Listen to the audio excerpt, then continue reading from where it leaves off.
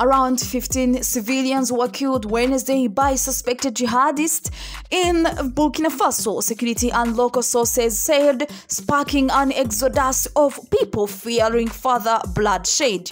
Terrorists carried out an attack early this morning in Sorgha, in the eastern province of Gnagna, which cost the lives of about 15 inhabitants, including women, local officials said.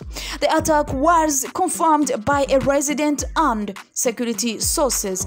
Burkina, one of the world's poorest nations, is struggling with a jihadist insurgency that swept in from Mali in 2015, and it has seen more than 10,000 civilians, troops and police killed, according to an NGO count.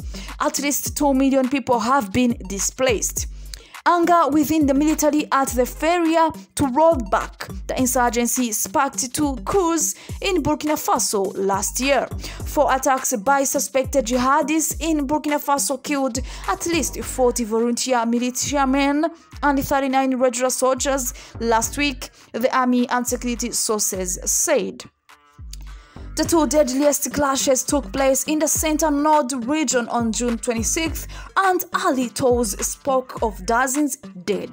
The army said on June 30th that 33 members of auxiliary force volunteers for the defense of the fatherland died in the fighting over at Noaka in Sagmatenga province. According to an army statement, about 50 suspected jihadis also died in the clash, and a large amount of military material was recovered. Thank you so much for watching. Peace.